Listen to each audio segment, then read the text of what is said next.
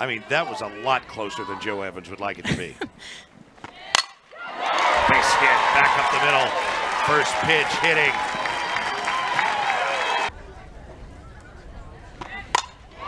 That ball is lifted deep to left center and gone! Yeah, that is exactly the pitch she wanted, and she did not hesitate at all.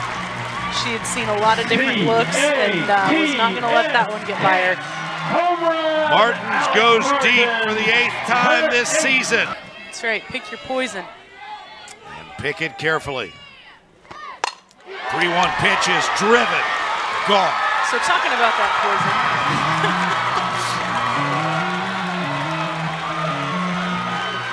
Second 3-run homer of the day.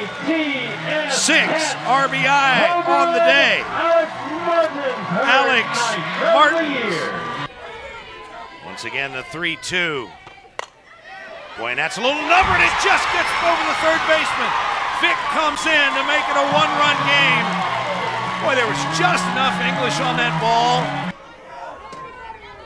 Martins at third, Payton at second, Johnson at first. And that ball is drilled for a base hit. Here comes Martins. A second run comes in the form of Valerie Payton. And Kentucky has put up 3 here in the home half of the 6th to take a 10-9 lead, and the inning continues. Help yourself out of Humes. That's exactly what you want to do. And Miranda Stoddard lifts one to deep left field. Back to the track, plenty deep enough to score Lauren Johnson. Humes and Blaine both move up. The sacrifice fly gives Kentucky a much-coveted insurance run. Grounder to third.